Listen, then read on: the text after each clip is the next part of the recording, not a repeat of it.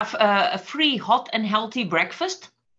We do guide the people around through the barns by the local dairy farmers, and they tell and show what life on a farm is all about, and how we milk the cows and how we feed them, how we take care of them.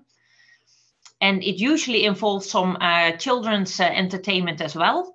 So for this year, for example, we do have a glitter tattoo artist and a balloon artist. And there will be some cow milking. They can milk not a real cow, but they get the play of it.